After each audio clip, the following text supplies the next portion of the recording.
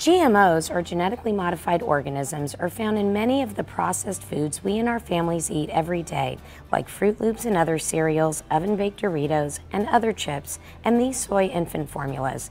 What's more, our recent tests here at Consumer Reports found that contrary to what many people believe, even foods with the natural label may contain GMOs. In all, we tested at least 2 samples each of more than 80 processed foods containing corn or soy. So, what are GMOs? GMOs are created by deliberately changing the genetic makeup of a plant or animal in ways that could never occur in nature. The majority of GMO crops on the market have been genetically engineered to produce their own pesticides or to withstand the herbicides farmers use to control weeds. How do I know if GMOs are in my food? The truth is, it's hard to know because manufacturers are not required to tell you. In fact, almost all the products we tested that said nothing about GMOs did contain substantial amounts. We also tested products with different labels and claims. We have long found claims that are independently certified are the most reliable. In this case, the certified claims we looked at were non-GMO project verified and organic.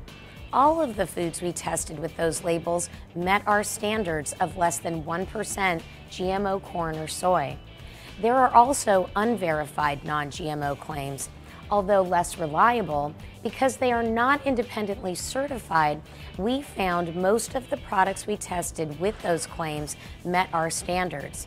As for the natural label, virtually all the samples that made only a natural claim had GMOs. And yet, more than 60% of people in our national survey believe that natural means no GMOs. This is just part of the reason why Consumer Reports is urging the government to ban the use of the natural label on food. What are the safety concerns about GMOs? You may be surprised to know that the federal government hasn't mandated that GMOs be proven safe before they're used in your food. There hasn't been enough research to know whether GMOs are harmful to people, but scientists around the world agree genetic engineering has the potential to introduce allergens or other unintended changes that could affect human health.